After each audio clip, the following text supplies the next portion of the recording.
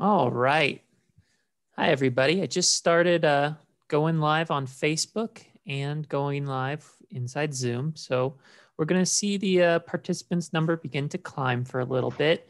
Please feel free to just take a moment for yourself and get situated, get yourself some water, some tea, whatever you need. And we'll get going here in one moment.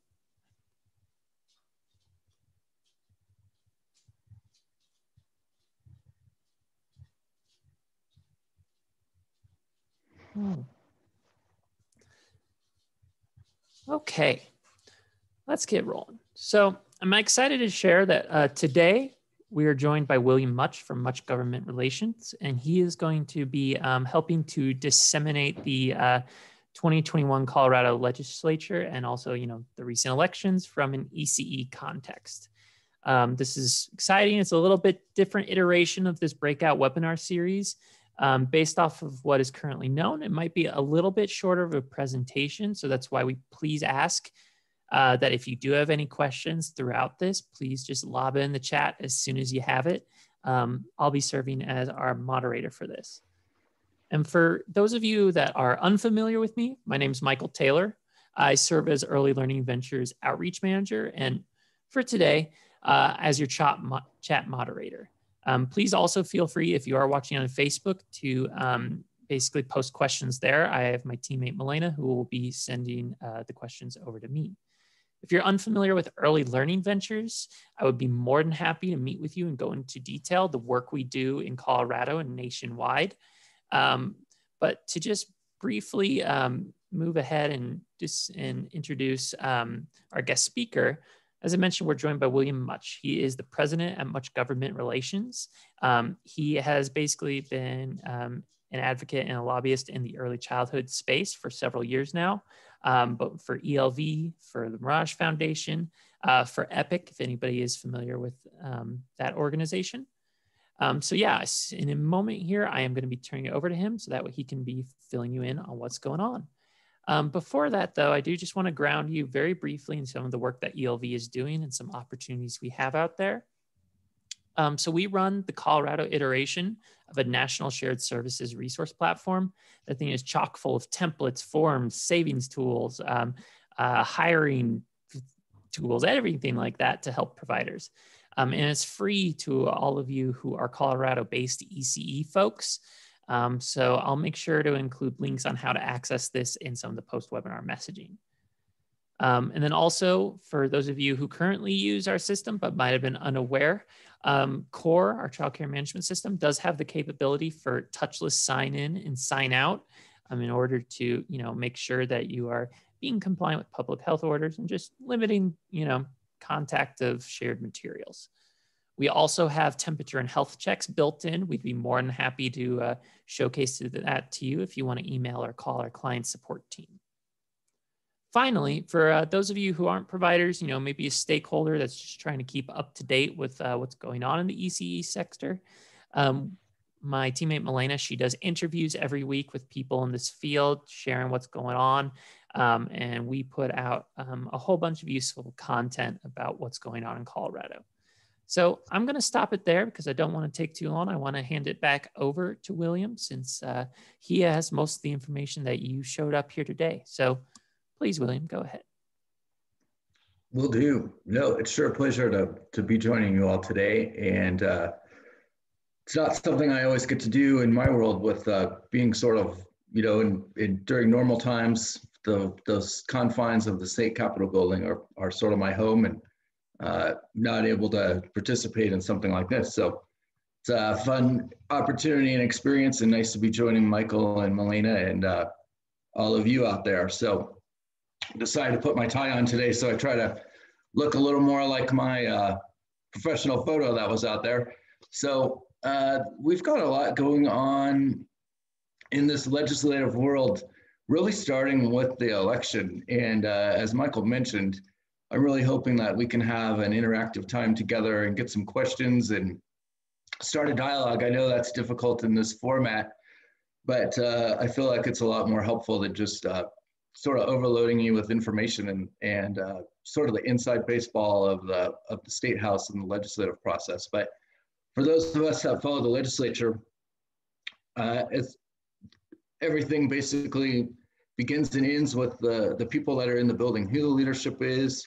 And so that's why we watch these elections so carefully, the partisan makeup of the General Assembly, the kind of numbers between the parties, what kind of turnover we had from the election, things like that. And of course, us political junkies, we find all that, super interesting and follow every nuance. And so a lot of you may not be, wanting to dive into that kind of detail. So just sort of from a really,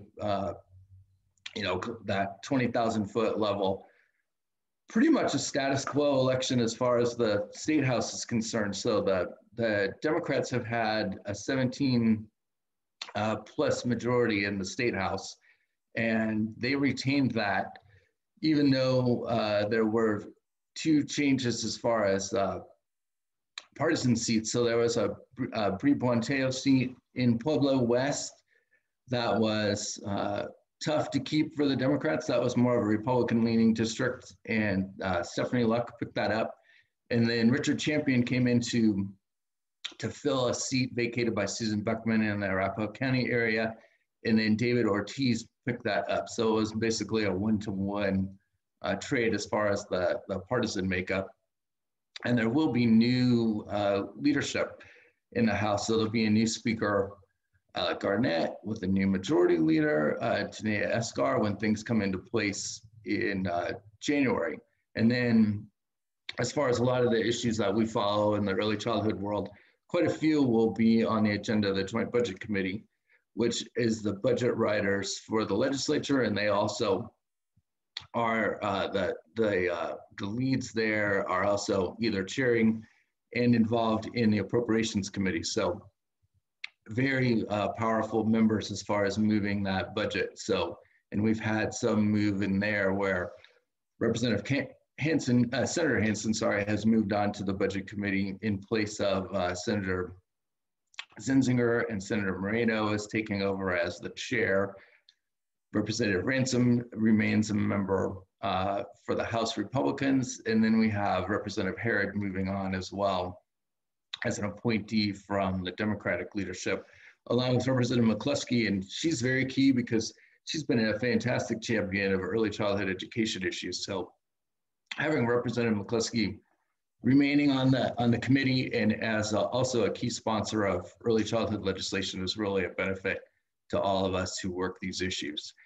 So another sort of takeaway to keep in mind as far as the numbers of the House is that there's going to be 15 new House members who have never served in any kind of legislative capacity again. So they've never served up there before. So those are going to be new members learning the process and getting used to the legislature when they get sworn in January.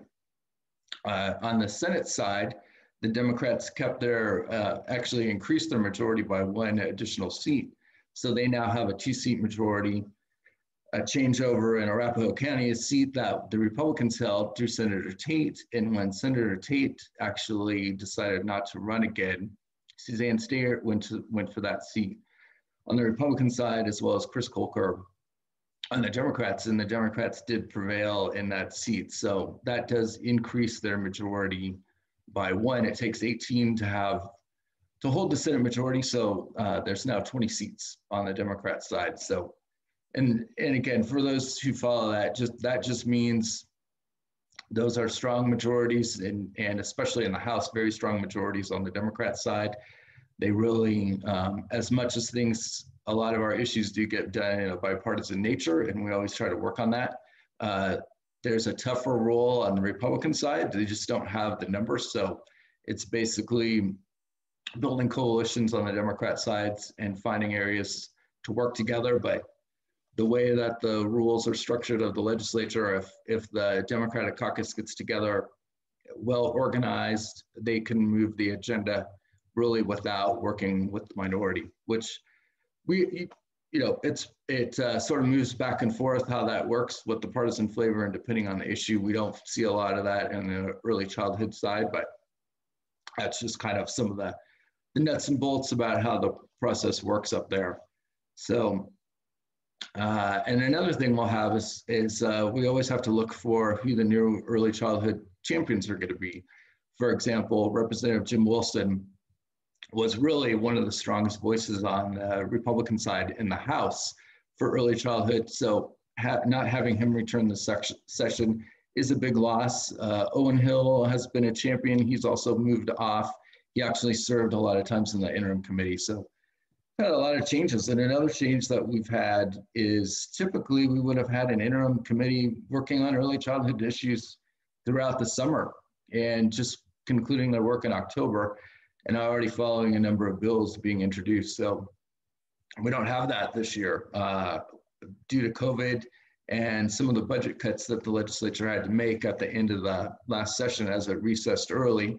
They basically zeroed out the funding for all of those committees, including the regular interim committee that works on early childhood issues. So not only don't we have the bills, but then we don't have sort of that core group of members who've been in the, in the loop, so to speak, all summer and into the fall, following these issues, hearing from, say, individual providers and stakeholders and other community partners where those members have been well briefed. So because of that, once we go back into session in January, wouldn't say that will necessarily be at a disadvantage, but it's just going to be a different flavor where things will sort of have to, we'll have to get the attention and do some harder work on getting to know these new members and also, again, finding out who really has this interest in early childhood and other issues that affect not only the providers, but also some of the stakeholders. I understand we've got a good mix of community providers and other partners on this call today. So, yeah, William, I have a couple questions that came in during that initial part. Oh, great! Yeah, I'm glad we can interrupt this part and just jump right in section by section. Yeah, so you mentioned 15 brand new legislators, and we did lose a couple that were very ECE focused. Do you happen to know if any of the new legislators ran on a campaign that involved ECE at all? Like, are you looking forward to maybe picking up a couple people new coming in that, have made this an issue for themselves? I can't think of anyone off the top of my head where they really had ECE as a key issue. I'd say definitely workplace, issues, tough issues for, when you have families working together and, you have professionals in the household and you need the childcare and also with the COVID issue. But I don't recall anyone that had it more as a platform issue. And part of this is going back to this strange world we've been living in with COVID, where this is the first time I can ever remember, I've been doing this quite a while, where I'm just not meeting face-to-face with people so often, and it's much more difficult to build these kind of relationships that we would normally be doing. So some of this, by getting onto a Zoom platform or talking on the phone instead of getting together for coffee or even maybe walking around their campaign district, meeting in their local coffee shop, sometimes being in people's homes when they're running for office. It's not unusual to be in, someone's running first time for the legislature, you might spend an hour at their kitchen table with them or in the living room going through their campaign plan and even meeting with their team afterwards. So this is a very strange world to really get our arms around. So again, for those of us that do this for a living, it's going to be a little more work to identify those folks. And I'd say too, for the providers that are out there, the more that we can help you get connected to those, not only the new legislators, but the returning, so that there's a direct connection at the provider level. They know what you do and they know the issues that are important. You can even help connect them with your clientele, with your families that are utilizing your services. That is, I know it takes a lot more work. To me, that's been a missing piece in what we do at the Capitol. And it's just so helpful when people can be organized in that kind of a way to build that kind of personal relationship And again, when they're looking for an agenda item, then they're hearing from you and they're hearing from the families that really, this is such a key issue. If you don't have quality care, you may not be able to go to work, and impacting your family in other ways. So those are huge issues. And the other one that I wanted to ask before moving on is, so just a clarification around, the bipartisan nature of ECE issues in Colorado. So this is an issue that tends to not fall on party lines. It tends to be something in Colorado where you do see teamwork between the various parties. Is that accurate? I would say, the people up there really made, I'd say it's sort of like majoring in different issues. There's something that they're really passionate about. And so, again, I think that a lot of that core group will come off of that interim committee or somebody when you're talking budget issues that affect ECE. Take a Representative McCluskey, for example. If she already had that interest in then being on the budget committee, just makes it all that much more of a personal and a policy interest.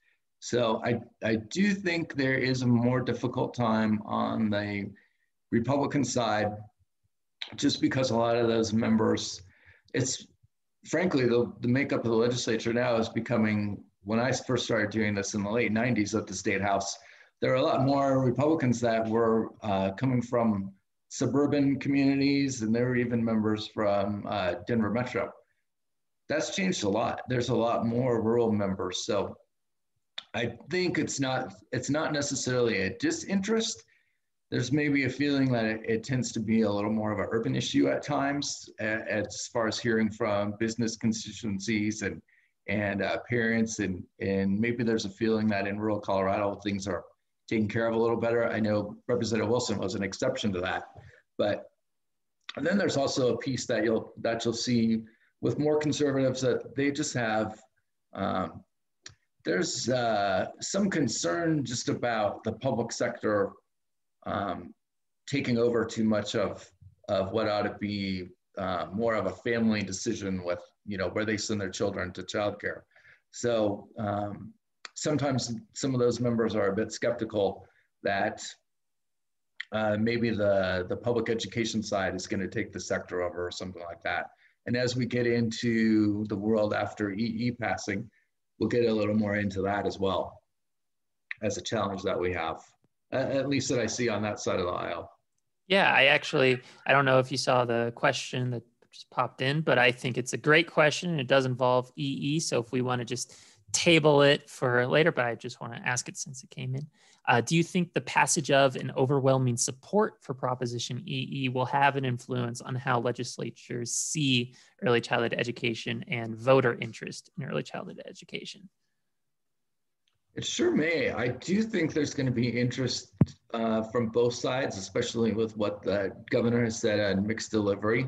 I think for, to be able to come in and work on basically a new policy. What should the future of preschool really look like? What should early childhood that has this now public funding stream, what should that look like? That definitely interests me as well. I was able to be part of a forum actually last summer where the governor got together with some other leaders and some coalitions from other states like Minnesota and Florida came in and talked about some of the work they had done. Florida actually has, not Florida, but Minnesota has this amazing coalition all around their early childhood scholarships. And I don't believe it started with anything close to the kind of funding that EE is bringing to the table. And then Florida has something similar. So again, I would think, not only with the numbers of the passage, but the ability to really get this right and break some new ground on something, especially again, when the governor talks about making sure and including even faith-based and having the most robust mixed delivery system and really looking at the state preschool program. That's pretty interesting to a lot of members. I think to those on both sides that not only limit their focus to education, But I mean, not to early childhood education, but education in general should definitely find this interesting. So that's going to be some fun for us this next year. And again, a place I would urge that community providers that are logging in today to make sure they're really looped in so they understand what this implementing legislation is going to look like. They've been part of the community conversations, and as this moves through the legislature in January, that they're involved and are really comfortable with what's being looked at on the mixed delivery side. Because clearly you want to make sure that the families that have 4-year-olds that are enrolled now are going to be able to continue to use their services in the future, should they desire. Yeah. You know, what's really interesting is you were talking about, you know, how some of the, you know, rural legislatures tend to view ECE as more, you know, something that is a concern in urban areas. But when I'm looking at the providers that we have on today, I am seeing a lot of our rural community on. So just goes That's to great. show that, you know, got interest everywhere. Go talk to your legislators. They know you're out there. Awesome. All right. Well, you know I interrupted you, so I'm going to pop back on the sidelines and let you get back into your flow. No, that's great. So this works really well for me. And then just talking about changing landscapes, and then earlier this week, now we learn we're going to be coming into special session right after Thanksgiving. So the governor now does have his call out. It's set for Monday, the 30th, 10 in the morning. What that convening looks like in COVID, we're not sure yet. How it's going to work for the lobbyists and the public, we're still waiting to find out. As an example, at the end of the last session, after shutting down for COVID and then coming back in, the public was really discouraged from being in the building. And basically it was written testimony if you weren't going to show up, and there was still some public testimony, but I have to say very little. There were very few lobbyists up there. So it wasn't like they closed the building to the public. It was just strongly discouraged, and masks and sanitizer and really nowhere to sit, and just a whole different environment. And again, the biggest thing is the building sees, I don't know what the exact number is, but on any given day, I've heard numbers like 1,000 people in and out of the Capitol, and you've got hundreds of professional lobbyists and clients, and again, school kids and all kinds of things. So I know we're not going to see that. So we will see exactly, you know, what this is going to be like, and especially what the public interaction is. And me doing this professionally, can't tell you how different it is when you don't have the public up there participating and you're involved in difficult issues, and how disconnected the legislators really feel, especially in committee, when they're not getting that input and they're not really sure where the public is in their constituencies. So it's a strange process, but important. Clearly, with all of these shutdowns, there's been enormous economic consequences, and definitely in the early childhood world. So I'm actually very happy that the call's coming through, and there's going to be the ability to work on this package. So if you didn't see, as part of the governor's budget, he was talking some 50 million in assistance to early childhood care providers. And that was a previous program on getting grant dollars out, which certainly apply to that. And I had clients either urging the creation of that program or you know, really championing it and getting the word out. So we're very appreciative that that's on the agenda. So the call that's coming together basically is in 7 broad areas: eviction assistance and early childhood, food equality, utility assistance, trying to broadband for children that are trying to go to school online, of course, our early childhood issues. And I would assume that since the governor's talking about some $200 million being spent during the session, that I have not heard the exact range for the early childhood assistance program, but I would imagine it's in that $45 million to $50 million range that the governor had already talked about as part of his budget request. And instead of doing it in January, this will just advance it with the idea of getting these dollars out to you providers much earlier who qualify. I think what would help for me is, as I read the call, for those providers that are on, the assumption is that early childhood has taken like a 20% or greater financial impact as far as losing enrollment and having a direct impact to revenue and really a hardship in being able to operate.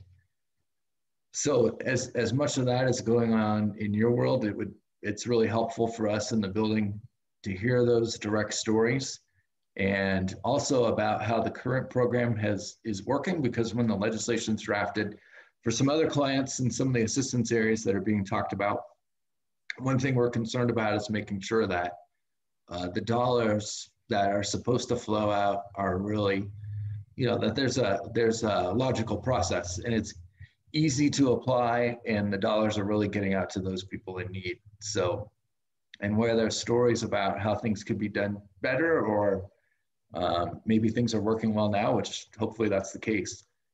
That's all going to be really helpful to us working on these issues for you. Yeah, and actually a question that came in during that was, we oftentimes hear, go talk to your senators, go tell them what's going on for you, anything like that. To that point, are there any ECE bills that, we should be advocating for or keeping our pulse on beyond, what you talked about the funding maybe coming down? Right. So the way the special session works is it's really in the confines of the call that the governor issues. So that limits the titles. That's sort of, how you regulate how many bills can be introduced in the subject. So a special session has to take at least 3 days under the Constitution. It takes you 3 days to pass a bill in Colorado. That's the fastest you can move something. So we know it'll be in at least that long, and it's basically an extra charge on the taxpayers for every day the legislature is in out of a normal session. It's obviously a special circumstance, so there's a real focused effort to make sure that the things that are introduced are really around the subject matter in the call. That's how it works under the rules. So you can't put a lot of other things in that are not germane to what the session is called for. And then of course the leadership works to enforce that. So, but once they come back in January, there are other things that can be looked at. And again, I'll certainly be in the process and in the know with other things that come in under that broad category of the early childhood relief. So it's possible there could be, one main bill that's funding, or maybe some people look at other titles that are under that same area. But the main things there's things that are being talked about for when the legislature comes back in January. Obviously, we have with the passage of EE, you've got the implementing legislation of what the early childhood future program is going to look like. But we also have heard a lot from providers about barriers to their businesses, from building codes to zoning. There was legislation last session that made sure that if you were operating in a neighborhood, your HOA couldn't prohibit a childcare business from operating. So these are sort of in the same general area, I would say. So when you have an HOA that has an issue, and so if you have major problems in your community providing early childhood, you have a desert or you have just a basic deficiency in slots available, that's one more thing that you're facing when you're trying to meet that demand, is if you're trying to have a neighborhood care center and it's prohibited right there in your HOA documents. So that's been one obstacle knocked down, but building codes and hearing sometimes zoning are other major issues out there from providers. And I'm sure everyone from the stakeholder side and the provider side that's on can relate to that. No bigger issues out there in my experience from a local control side. Not to go on too long, but done years and years of work for the building and development community. So I fought a lot of those battles on local land use issues where, you know, say you have builders and developers appealing to the state for some kind of relief because they don't feel like the local government system is working well in one or two jurisdictions or possibly more. Those are some of the toughest battles you can fight at the Capitol, as far as something that's not really, it's not partisan, it's more philosophical, because Colorado is such a strong local control state. I've heard it said we're the second most local control legally structured state in the nation, next to New Jersey. So having that number two, we have that tradition of home rule and again, building codes, land use authority, sort of nothing's more sacred to local government. So how you figure out exactly how to resolve those issues. And I think there's a lot of interest out there. It certainly isn't that people aren't sympathetic or that people on the local government side are not sympathetic to early childhood, but that's going to be a big issue for consideration, and will have to be carefully structured how you give some kind of authority to the state, probably for licensing, and involve the local side and the health safety, or I'm not sure exactly what that is going to look like, but going to be interesting policy ideas, but certainly major issues that, you know, if you're trying to add a couple of additional children as a provider and you have the demand, and then you get hit with some huge expense to retrofit your home or your building, just changes all the economics. So how do we address that? Definitely have to figure that out. Thank you. Yeah, I know I've been, sorry about that. No problem. I know I've been a part of several of those conversations with providers getting hit by building codes in the past. But I do know, so on this call, we probably have a wide range of people's, you know, political knowledge or legislative knowledge, I guess. So to drill in, straightforward question, detailed question. Are legislators able to get mail and answer calls or receive messages, or is really email the best way to reach, you know, your local rep? You know, all the above is good. They do definitely get the mail and read the mail and the emails and the calls. Frankly, they get, during the session, there's just such an overload of information. I mean, that's really one of the main things that a professional lobbyist like me provides for clients, is being there day to day, having those relationships, and being able to ensure that I can find time with members by seeing them in person, or finding them on a cell phone in the building or something like that, and knowing schedules. And even then, it's not easy. And I'll even hear from, say, somebody that's well politically connected to an individual legislator, and they're having a hard time, you know, meeting with calls. And so a lot of that is just this information overload they have. So it's where my advice is always, the more you can, because let's face it, there's no real, maybe there's a perception out there that, you know, legislators come from on high somewhere, and really most of them are, you know, regular citizens who might be in your neighborhood, or you know, in your service club together, or somewhere else where you can build the relationship locally, especially when they're campaigning. There's that ability to volunteer and all of that. So the more people are able to do that, so you have some kind of relationship, so they recognize your name when you're checking in, you know, obviously that helps.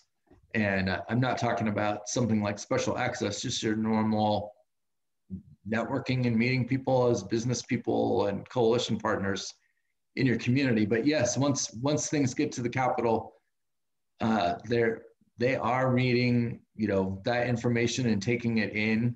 But just to keep in mind that, you know, they're on a real information overload because everybody else is doing the exact same thing. So if you're strategically trying to break through all that, I'm just trying to kind of give you some ideas of ways that you might try to, you know, break through the noise, so to speak.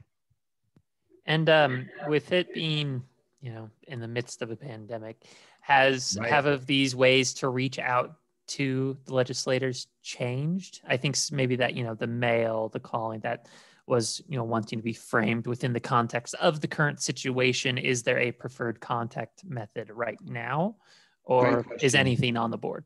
I went a little far afield there. Sorry about that, but shifted into, I'm not sure, advocacy mode or something. But I would say email tends to be, and as much as a lot of members still check their phones at the Capitol.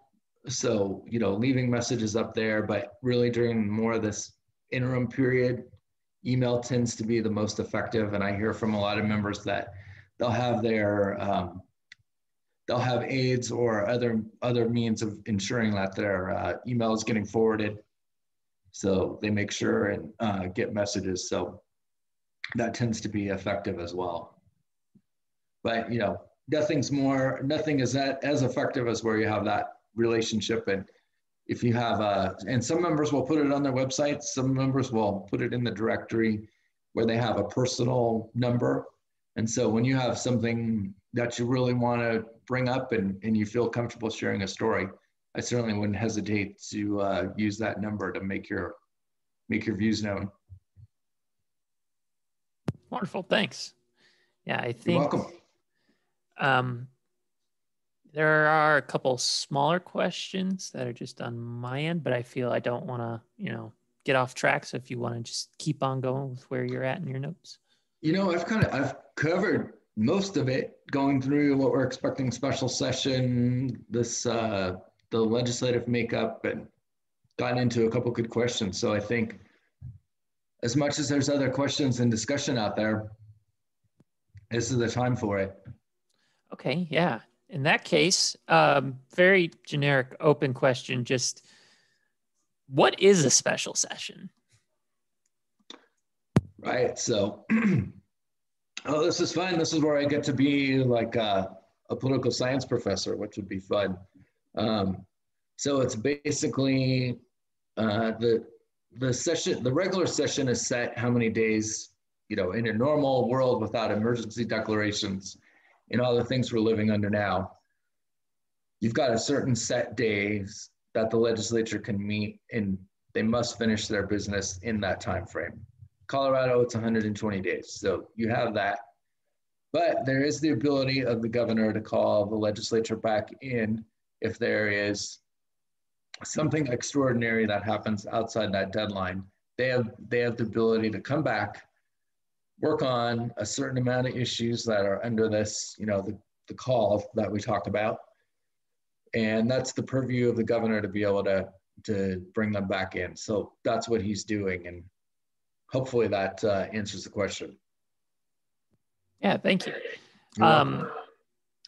So what are some of the main dates that, providers and ECE stakeholders should bear in mind for, when the deluge of new information will come? Right. So I'd first be watching what happens with this special session, and there may be outreach from organizations you're part of to, again, we don't know what this is going to look like, but in normal world, we'd be up there doing testimony and things like that. I doubt that's going to happen. It's probably things in writing, emails to members, things like that. So you're probably going to be getting those asks. I'd start looking for those around November 30th.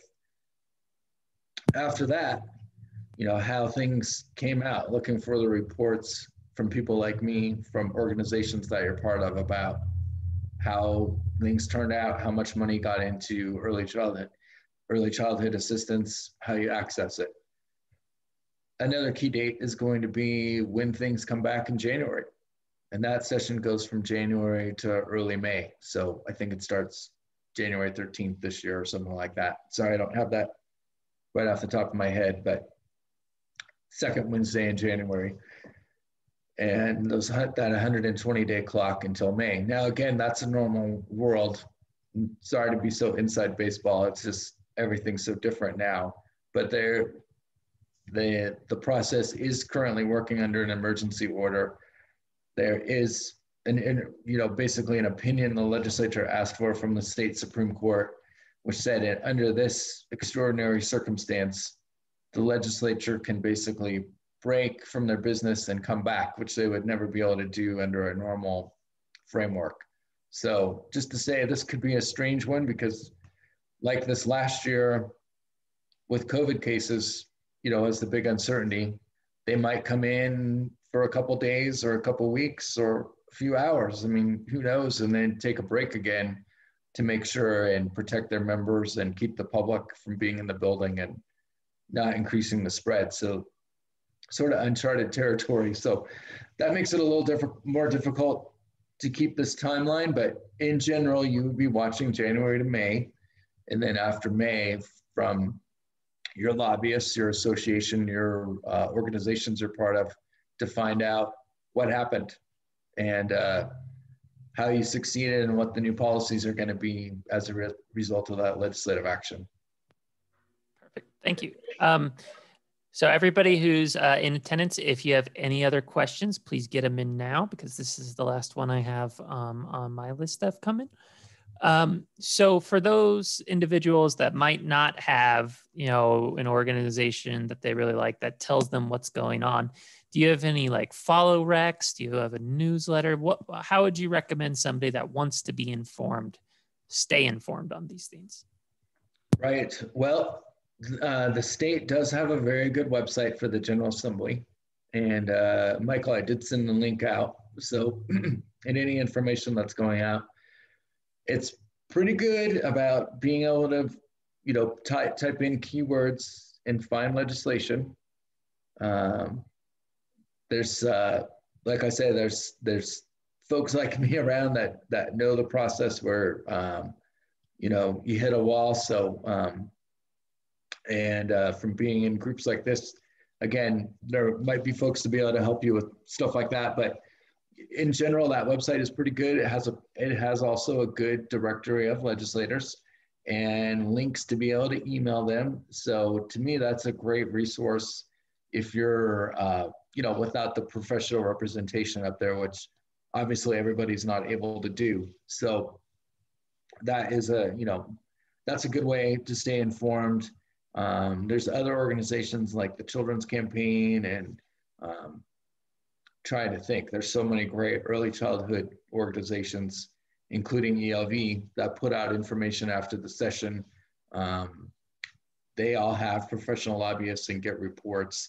So there is a good, robust group of organizations out there that regularly update and send out action alerts and things like that. So I'm sure between all of us, for those interested, can make sure and loop you in to be on one of those, help you subscribe to one of those email lists. So you're not just sort of out there at your mercy trying to navigate the state website, which again is good, but the direct information is better. Exactly. Yeah.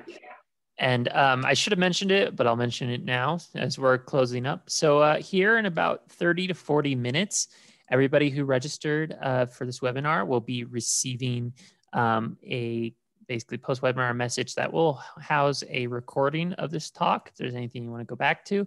But it's also going to include five resources that William had sent over to us that he felt would be useful to providers and stakeholders, including that link to the General Assembly. So thank you so much for your time, William. It's really cool to get the inside baseball look, especially as somebody that really likes sabermetrics like me. So thank you so much. And we'll be sending out everything to everybody else. So thank you, everybody, for your time. Thank you. Great to join you today. Bye-bye. Have a good one, everybody.